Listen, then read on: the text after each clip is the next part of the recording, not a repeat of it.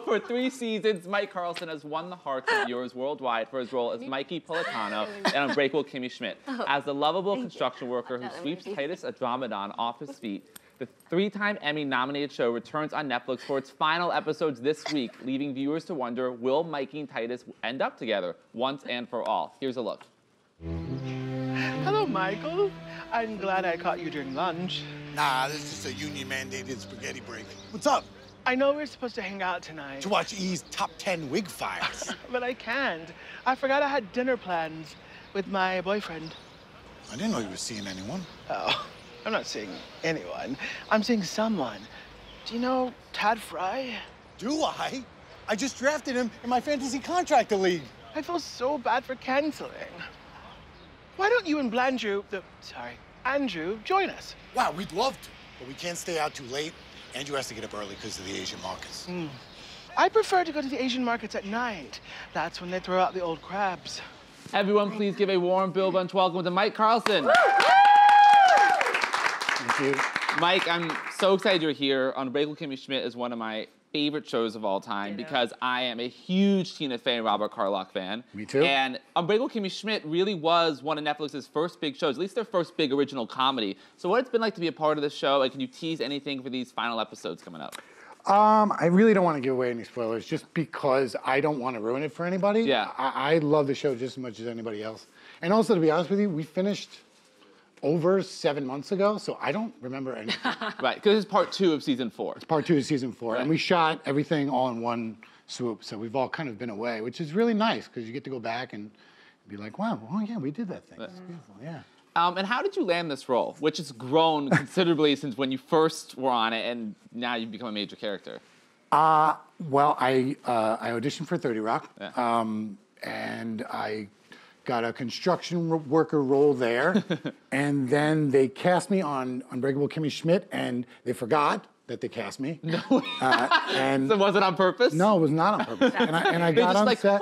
He is a good construction worker. We like him. We He's like our him. construction worker. We like him. So they brought me back, and I get on set, and Robert Carlock was like, I totally forgot that we cast you as a he's like, I'm sorry for pigeonholing you. And I said, you know, you and Tina can pigeonhole me as much as you want. So, and then I think the first couple scenes in that first season were really beautiful and just so well written, and they translated, and people, you know, kind of it spoke to people, and it just moved forward from there. And I think I understand their comedy. Timing is really important, and just being able to show up and be prepared and be ready for whatever. Absolutely. And why do you think fans resonated so much with Kimmy and the whole show in general?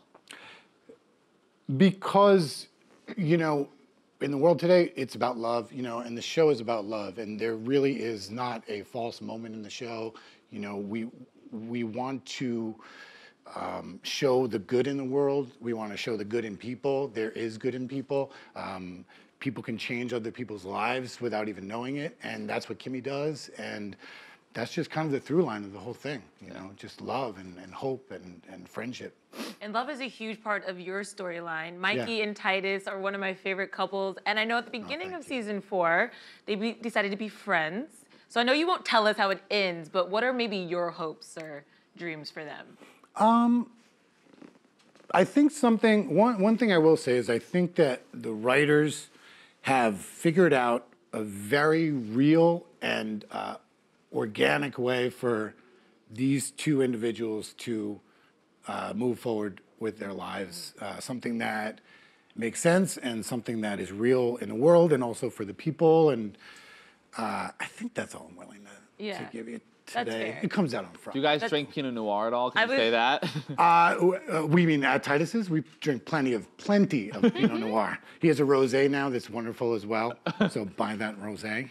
Yeah. Plug. Plug.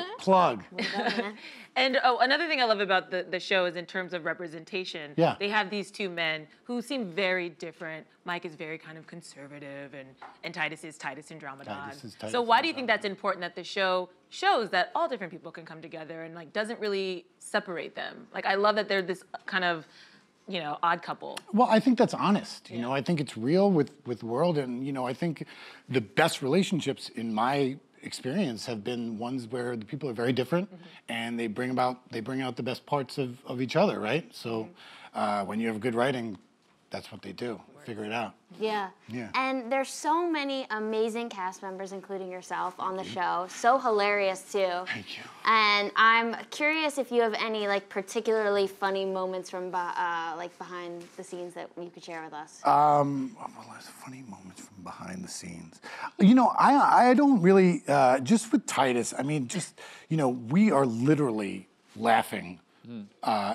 Through takes, we are literally cracking each other up, and we've been doing that for 4 years, and that's one of the things that I'm going to miss about this thing. Just that camaraderie with Carol and Jane and Ellie and Titus. They're just wonderful, wonderful, wonderful people. Yeah, and that's so nice to hear. And I know we talked about 30 Rock, but working with Tina Fey. Yeah. Can you share a little bit about that? I mean, she's such an icon. Tina, when I rapped, Tina was the first person to come up to me, take a selfie with me. She is the type of boss that you always want to work for. If they ever want to do something else with Kimmy Schmidt, I am down 157%. I will run through a wall for those people. They are the best bosses, and there's nothing. Whatever they want. I'll sell my soul to I Tina feel Fey that too. way I'll too. do it. She can have me. Yeah. She's really, and she's just a wonderful human being, and I think it's important that people know The that. best in the biz. They do, but Yeah. Clearly you loved being on this show. I So did. how was it shooting that final scene? Like, was it emotional for you? I'm not ready. I'm not ready to go there. Whoa. No, it was. You're a good actor. Oh, that was fake? I was like, wow. Wow. I was there for you and you were just faking me Thank you. I was looking for tissues. Yeah, I was like, we gotta help him. Thank you. Thank How you. was that last scene? It was as you would expect. I don't know. It was scary and exciting, and you're sad and you're kind of freaked out, and you have to find a job, and But it was everything that I hoped that it would be. It's very weird because we literally finished like 7 months ago, so I'm trying to backtrack through my mind. Like, what and you're is like, this show? wait, so what did we shoot last, and what did we do? But I'm just really excited for everybody to see it.